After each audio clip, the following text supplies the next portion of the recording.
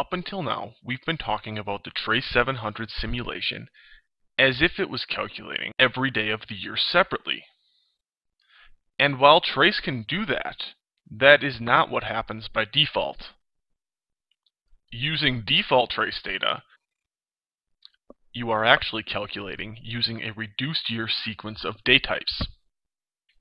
In order to understand a reduced year sequence, it's best to start with an actual sequence, as we have been taught that since first grade. If we take a small subsection of the year, in this case, we're going to take Wednesday through Friday, July 12th through July 14th.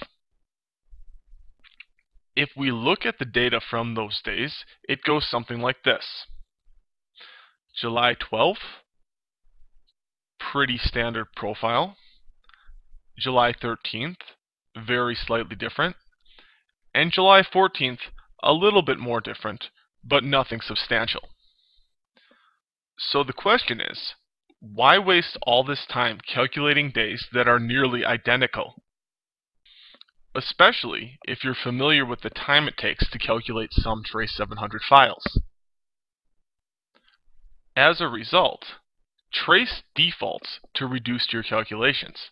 In reduced year calculations, there are only a few day types: weekday, Saturday, Sunday, and Monday. Holidays are treated as Sundays. So the question is, how can we calculate the energy in a 31-day month using only 4 day types?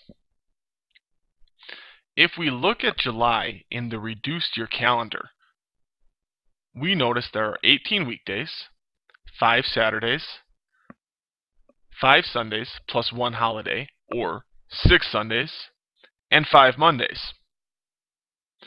If we do a sample calc and say that Trace ran through 4 days, on a weekday it calculated 100 kilowatt hours, on a Saturday it calculated 40 kilowatt hours, 30 kilowatt hours on Sunday, and 110 kilowatt hours on Monday, because it had to make up for the drift points that it fell to over the course of the weekend. That is why Monday is calculated separately from weekdays, because in a typical building,